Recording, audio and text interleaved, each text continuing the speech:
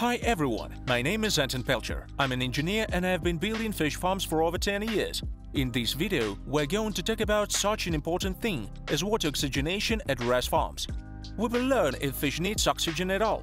Well, I'm joking, surely it does. We will also talk about what types of oxygen saturating equipment exist and what options for saturating water with pure oxygen as well as with oxygen from the atmospheric air you can use at your farm. Be sure to watch this video to the end, because you will learn not only what devices and oxygenation units options exist, but also the basic principles of calculating parameters of oxygenation units at your RAS farm.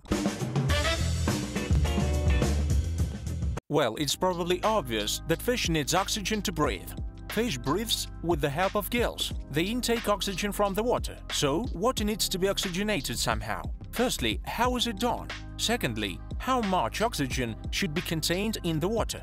And let's start with just how much oxygen fish needs in principle. There exist two basic calculation methods, and the first one is based on the amount of feed. So conventionally, we have fed 1 kilogram of feed to the fish, and the fish has consumed a certain amount of oxygen. Usually, RAS designers take the figure between 300–500 grams, meaning that for 1 kilogram of feed, 300–500 grams of oxygen is consumed by the fish. We have 12 tanks. Each tank contains 3,000 fingerlings with a weight of 7 grams. We multiply 7 grams and get about 250 kilograms of fish. Then we take this figure, the average feeding rate of 5% per day, as it's a 7 grams fry, and we get 12.5 kilograms of feed per day. And now we take the sacred figure 0.3, that is 300 grams per kilogram of oxygen per hour. And for the grow-out fish, we usually use slightly higher coefficient, closer to 0.5. We get 3.75 kilograms of oxygen per day, divided by 24 hours, and we ultimately get almost 160 grams of oxygen per hour. Let's memorize that figure. Now let's calculate by the second method.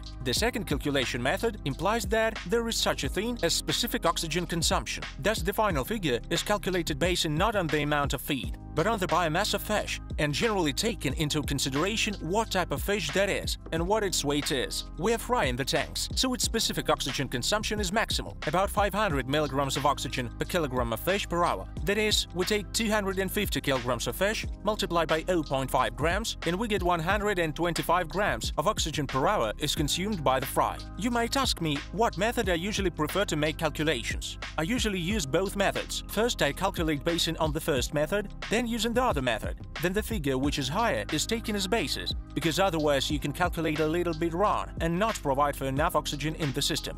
What for? It's always better to slightly oversaturate water with oxygen than undersaturate it. Now let's talk to you about how oxygen gets into the water.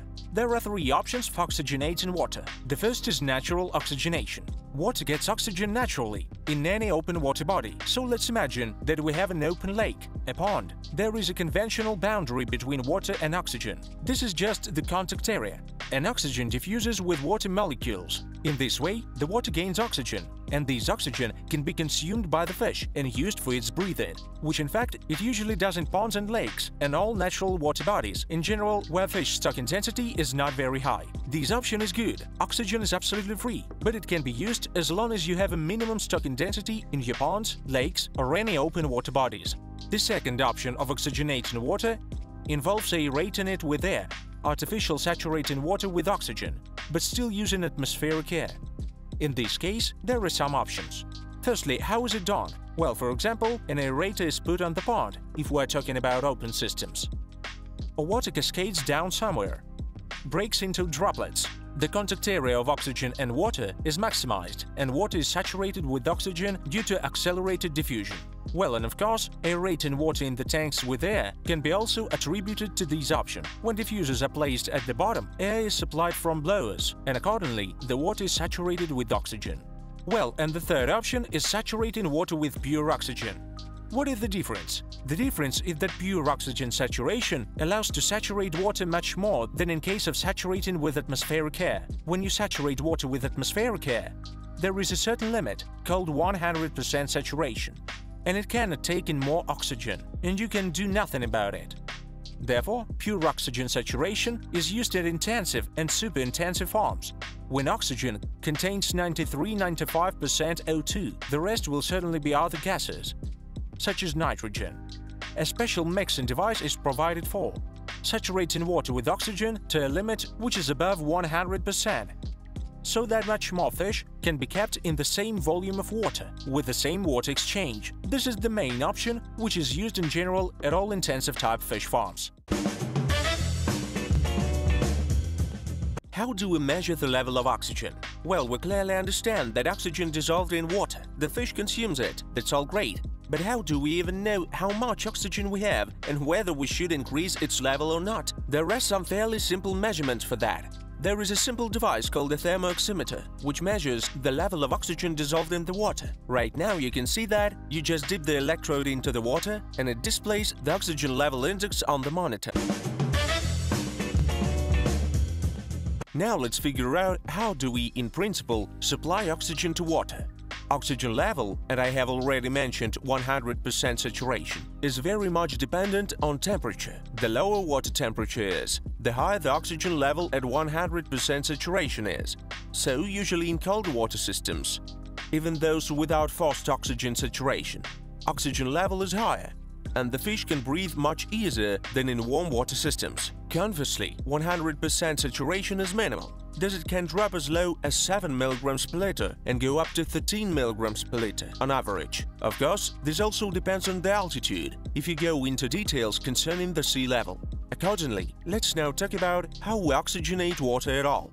Let's start with aeration by air. So, we're talking about supplying water with oxygen through normal aeration. And option 1 is a simple unit providing for the water falling down. You've probably seen it at some outdated fish farms, where they specially made such perforated tubes with holes, so-called flutes, and fed the water to the fish holding tanks, so that water jets out of this tube, falls down, collides with the water which is already in the tanks, is broken into droplets and mixes. What were they doing? They maximally increased the area of water-oxygen contact so that extra gases, such as nitrogen, were released into the atmosphere and water was saturated with oxygen. This is the simplest oxygen saturation method. Making use of such a device, it's possible to maintain stocking density of 10–15 kg per cubic meter, but in fact, no more than that. Of course, I can give you more accurate calculations, but I think that I will do that in a separate video, because otherwise we will get deeply into details and spend an extra hour. But nevertheless, it's important to understand that this device gives minimum 100% saturation. Then fish quickly consumes this oxygen,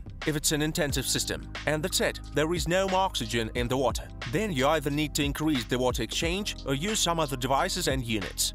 The next option, a little more advanced in terms of technology, is aeration directly inside the tanks. Thus you put aerators, and there are different diffusers. There are tubular, there are disc ones, actually lots of variants. It's like in an aquarium, and I'm sure that some of you used to have one, maybe some have it now. You feed air from compressors to these diffusers, and they constantly saturate the tank with atmospheric air. In principle, this is already better. Here you can keep up to 35 kg per cube. This fish stock intensity is average, of course, but it's important to understand that you will automatically get a high power consumption to make blows operate, because rarely a lot of oxygen is required. In this case, it's atmospheric air. You can use such an aeration system, but to tell you frankly, at intensive type farms, it's rarely used. If we take into consideration an industrial scale RAS farm, if you want to keep 50, 70, 80, maybe even 100 kg of fish per cubic meter, of course, this method of water saturation with oxygen will simply not give the desired result,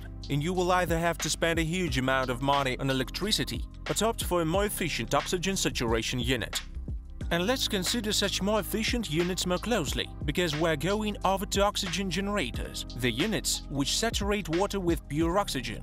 I will now tell you about their types, how these units are selected, and how they're used in general. Let's start probably not even with the oxygen generator. Let's better start with where to get pure oxygen from, and there are several options. First of all, pure oxygen can be taken from special tanks with liquefied oxygen. In fact, you buy a special tank and fill it with liquefied oxygen and gradually diffuse it.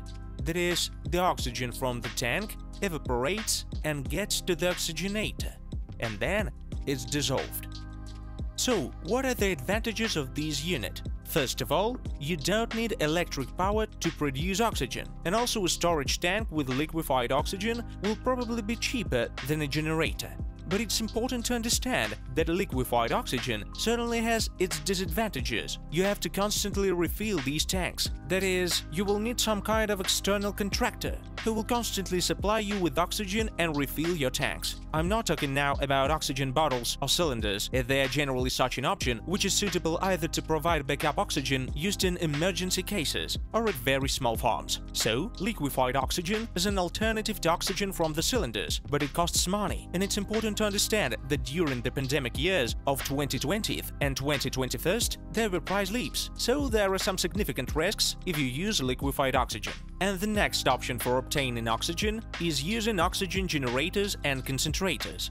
What is actually the difference between them? In fact, the process is the same.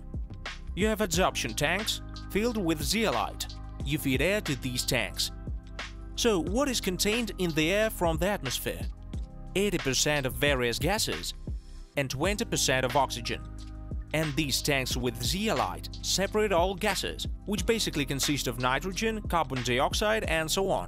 They separate them and discharge into the atmosphere, and then they transform 20% of oxygen into 100% because all other gases are already out.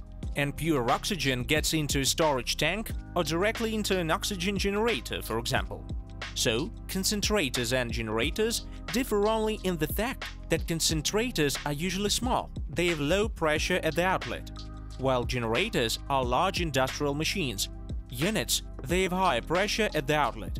Of course, they are more reliable and more expensive. So, if you have a choice between concentrators and generators, usually concentrators are used at small farms and generators at large ones, because concentrators are very much limited in capacity. Naturally, they are less reliable, they have lower pressure at the outlet, although with a certain approach it's not needed. And they are, so to say, less durable than oxygen generators, but they cost 5–10 times less than an industrial oxygen station. So I'm a proponent of both, but if you have a small farm, why would you buy an expensive Mercedes? Meaning, why would you buy a generator when you can buy a simple oxygen concentrator and get pure oxygen exactly the same that is produced by the oxygen station? Basically, the whole oxygen saturation process is based on two principles. I won't go into detail now, because I'll probably do it in a separate video. The first is the contact area of oxygen with water, which means that the more contact area you have, the more efficiently the oxygen penetrates into the water. And the second is the pressure. The higher the pressure you create inside the oxygen saturation unit, the more oxygen gets into the water. Thus, all oxygenators, all saturation units operate on these two principles. And some farmers make use of only one principle, some use the other, and the rest try to combine both. This is actually the difference between oxygenation units. Well, let's start with the most frequently used one, the oxygen cone. Probably many people who have been interested in this topic have heard what an oxygen cone is. It's a cone-shaped unit, which has a cylindrical bottom. Water is fed from above, and also oxygen is fed to it. And by creating high pressure inside this cone, water and oxygen mix, and the water gets saturated with oxygen. That is, the cone inside is empty, and the water gets saturated with oxygen only due to the pressure. This unit is good, reliable. Its advantages are that it's simple, it operates perfectly, there are no problems and failures. But its disadvantage is just the pressure, because to create this pressure, you need a high-pressure pump, and it costs much and consumes much electricity. Therefore, oxygen cones is a good option, and it's actually used all over the world. But there is a nuance that it's quite costly in terms of energy consumption. It doesn't consume electricity itself, but the pump creating pressure inside the cone does. So, in principle, it's a good option, but keep in mind that it has such disadvantages. And I forgot to mention that these oxygen cones are made of different materials, for example, stainless steel, which is in principle the most reliable option, fiberglass, which is also fine. Some make them from polypropylene or plastic, and these are usually amateur-made ones. In general, the most important things are that they don't lose shape and to maintain pressure that is created inside this cone. By the way, the main disadvantage of plastic is that it holds pressure very poorly, unlike fiberglass and stainless steel. Now I'm standing close to the typical, most common oxygenator option used at RAS farms, an oxygen cone. Let's figure out how this cone operates. Basically, it's a tank, closed pressure tank, which is made of stainless steel. From the top of this cone, water flows into the cone, and the oxygen is fed to it as well. That's how the oxygen and water mix. It's actually empty inside. There is nothing there. But the tricky thing is how to feed the water right, how to feed the oxygen correctly, and at what pressure. The pumps create a certain pressure, not less than 0.5 bar. Although the more oxygen you need to dissolve in this cone, the more pressure you have to create in it. Oxygen is fed into this particular cone from the oxygen station. It's supplied to the top point of the unit. Water is pumped up the cone through a special pipeline, and then water and oxygen are mixed there. This mixture then falls towards the oxygen cushion. This cone is now partly filled with water and partly with oxygen. In order for an efficient mixing process to take place, both oxygen and water must be fed to the cone, so that they have a contact area, and the pressure should be created by the pumps. How much pressure is needed? The minimum pressure is 0.5 bar, as it's a pressure oxygenator, but the ideal pressure for such equipment in order to dissolve enough oxygen is 1 bar.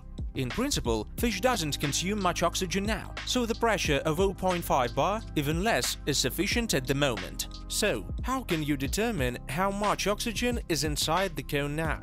It's very simple.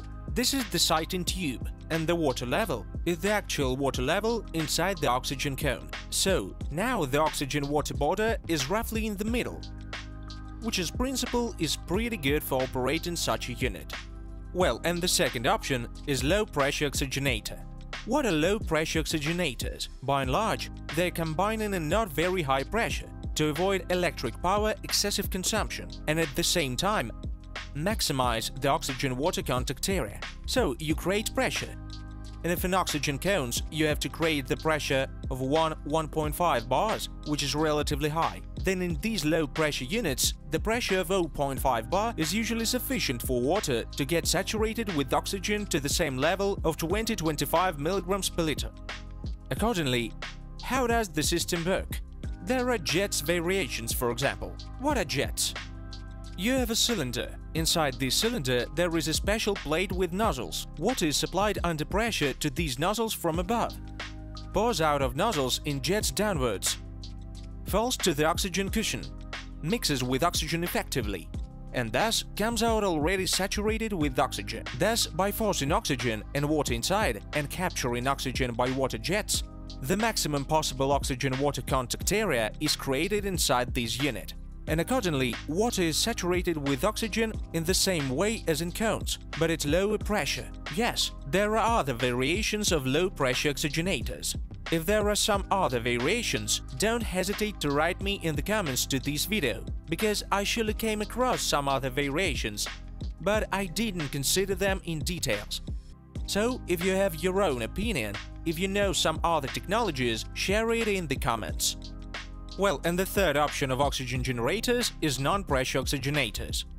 What is the principle of their operation? You just need to feed the water at a relatively small height, lift it upward so that it drops down or something similar in order that water gets saturated with oxygen. These are precisely non-pressure oxygen generators that operate exactly on the principle of oxygen-water contact area. What is a classic, standard, non-pressure oxygen generator? This is a cube with a perforated plate on the top. Water is fed into it, falls down inside special chambers. That is, the oxygenator is divided into chambers. Oxygen passes through these chambers, from one chamber to another, and comes out at the end. Passing through 5, 7, 8 chambers, oxygen comes in maximum contact with those falling streams of water, and water, saturated to 15, maximum 18 milligrams per liter, flows out of this unit. So, this is an option that can be used if you want to save on electricity. What are the advantages of non-pressure oxygenators? Practically no pressure is required. The whole process is based on water falling down. You practically don't need any pressure. You can use propeller pumps or rather low-pressure pumps and save on electricity costs. Thus, this oxygen generator has significant advantages, but there are disadvantages as well. The major one is that the maximum oxygen saturation of water in this oxygen generator is 15–18 milligrams per liter, and this is often not enough for the systems with high stocking densities. So it's going to require a more intensive water exchange. It means that you kind of saving energy as you can use a lower pressure pump. But at the same time, you have to provide for a more intensive water exchange, and thus you spend more on energy due to this fact. Therefore, use the non-pressure oxygenator wisely, otherwise you will save money in some way and lose money in another. But still, that's not all. There are other types of oxygen generators which I will now tell you about. And one of them is of interest too. It's a mine oxygen generator. By the way, there are some Western companies that use mine oxygenators for their projects. What is it like? This is something like a borehole. Inside this borehole there are two pipes, one external and one internal, respectively. Water enters either the external or the internal pipe, falls down first, and then goes upwards, which means that we have a kind of non-pressure unit. But water, moving down the borehole for 10, 15, sometimes even 20 meters, finally gets the point at which the maximum pressure of the water column is created.